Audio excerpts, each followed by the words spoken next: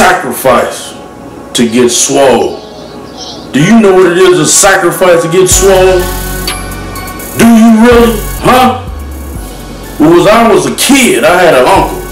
For those of you who haven't read my book, or can't read, or just don't want to get the book to read, or ain't got time, or act like you ain't got time to read because you on the fucking computer, or the motherfucking Nintendo, Sega Genesis, P23, I'm gonna tell you, I'm gonna give you a little snippet of the book, man, because y'all just think this muscle shit, this swole shit, this jack shit comes easy, and it don't. When I was a kid, I had an uncle, his name Butch. He was swole, man, the swollest man I ever seen in my life. You know what I'm talking about? Then, in my neighborhood, you had guys going to YA, the California Youth Authority, and jail and prison, getting out swole. So it was normal for me to see people swole, not like nowadays where you automatically think something negative when you see somebody swole. It was the norm in my generation. So as I seen my uncle, I'm like, that's how I'm gonna be. I didn't say that's what I'm gonna try to do. That's what I hope to be. Nothing. I said I'm gonna be buff and swole like that. And that's what I meant. I did anything to get to that point. So my journey started when I was about 14, getting a little cement weights, right? You know what I mean? I was so serious at one time, I lifted above my head trying to do shoulder presses and fell through the whole wall. My parents had to get the whole damn wall fixed. You know what I'm saying? That's how serious I was. You know what I mean? So then it went into, and that was in junior high. When I get to high school, my 9th grade year, for a lot of y'all that know my story, I was only 99 pounds. You see what I'm saying? I went to the football team, and I knew in my heart from playing street ball and flag football that I was good at football. So I made the team. These motherfuckers wouldn't let me play it down the whole season. So that's when my journey began. I got all the motherfucking magazines after that season and read how to get swole. You see what I'm talking about? By that time, my Uncle Butch had died in a car accident. You see, so I couldn't ask him. So I had to learn on my own. So I read the damn magazines page to page. And when I came up, you had Flex Wheeler. Arnold was on his way out. You know what I'm talking about? Mike Christian. You know what I'm saying? You had Sean Ray. You know what I'm talking about? Paul Dillon. You had them type motherfuckers when I came up. Dorian Yates. You see what I'm saying? And so in the magazine, it didn't say no motherfucking, oh, I ate 500 grams of carbs, 200 grams of protein. You know what it said? I ate 6,000 motherfucking calories. That's what it said. So what I do is, after that, I start counting my calories. I wasn't even hungry. I didn't get hungry that much as a kid, which a lot of youngsters don't. So every 2 hours I look at that clock, I force fed my motherfucking self 1,000 calories. So I ate 6 times a day, 1,000 calories a motherfucking day. But what y'all didn't know is when I started my 10th grade year, I gained 40 pounds, so I was up to 140. And so I was so good in the fucking summer double days that they put me on varsity. So I started going head up with the seniors at practice. I was like 200 pounds, 220. You see what I'm saying? And so I had a problem after that of migraines, which none of y'all know unless you read the book, man. I had severe migraines to the point where I had strokes. It was like mini strokes. Like if I overworked out, if I at practice too hard, I would go blind. My mouth would go numb, one side, each time it was different. Either the left or the right. Whatever side chose to go numb, that migraine day it went numb. And so I would have to, and I worked at a gym. And so after practice, when this migraine came on, I still had to go to work at the gym. I worked at 24-hour, what it was called 24-hour dollars. The first one that ever opened up.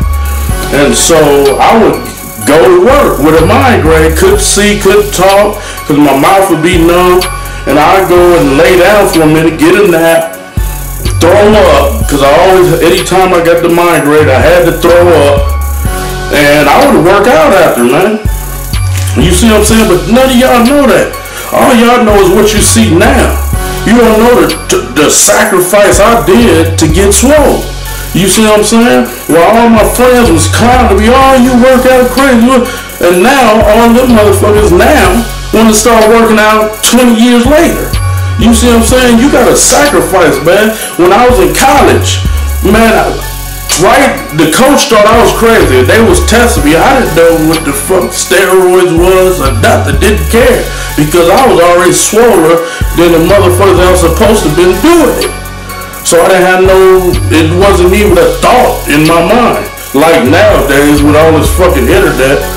But so, when I got to college, I was beasting. I was at Fresno State.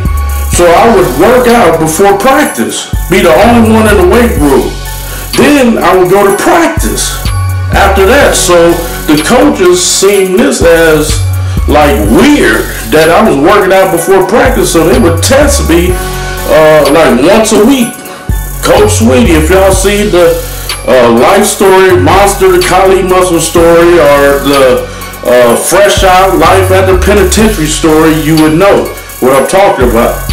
And so I was getting migraines like crazy in college because I was working out so much, training hard, trying to become a professional football player.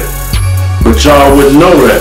You see what I'm saying? I sacrificed. When people was going to parties, drinking, I didn't do none of that. I worked out. You know what I'm talking about? And so, man, if you want it, you want it. If you don't, you don't. Don't try to knock people down because they got swollen 90 days, 6 months, because they genetically gifted, baby, and you probably ain't.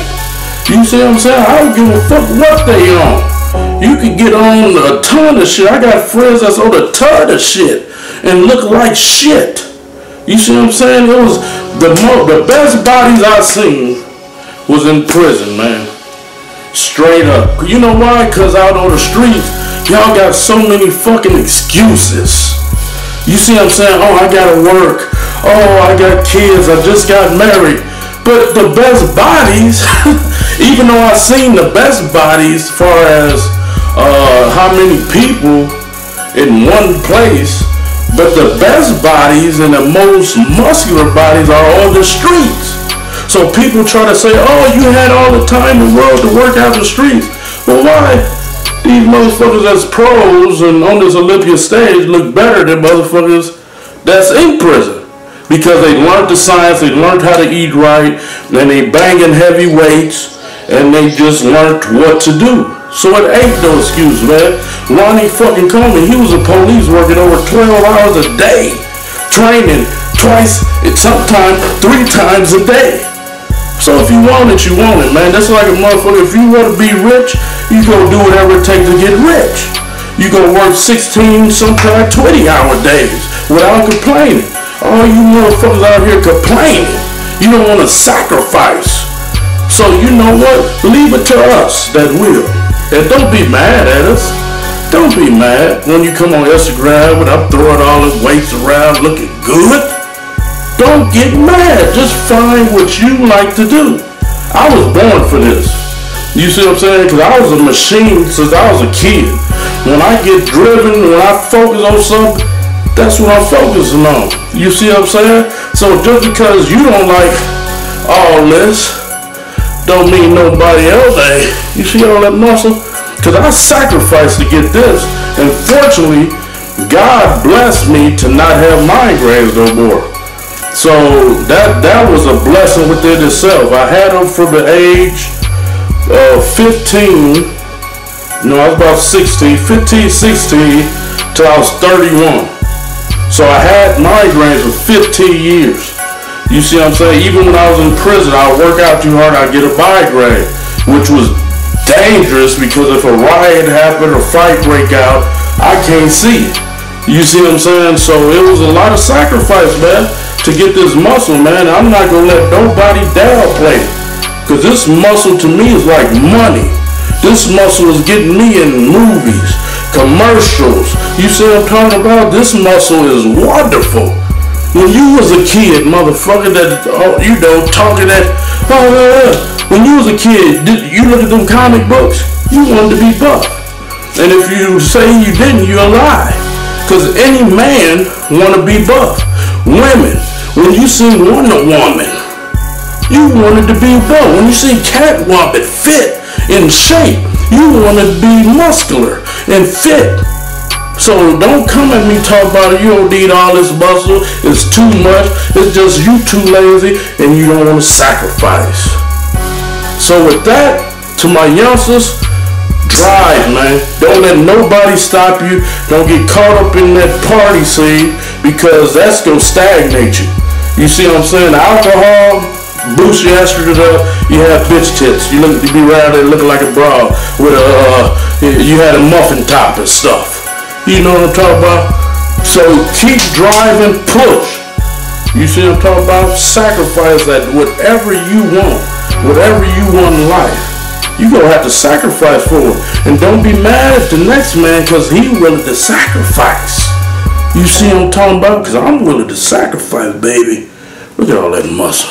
Let me give y'all a dose of this. Shit. Hey. That's just too much goddamn I will, man. Ah, look at them on plate.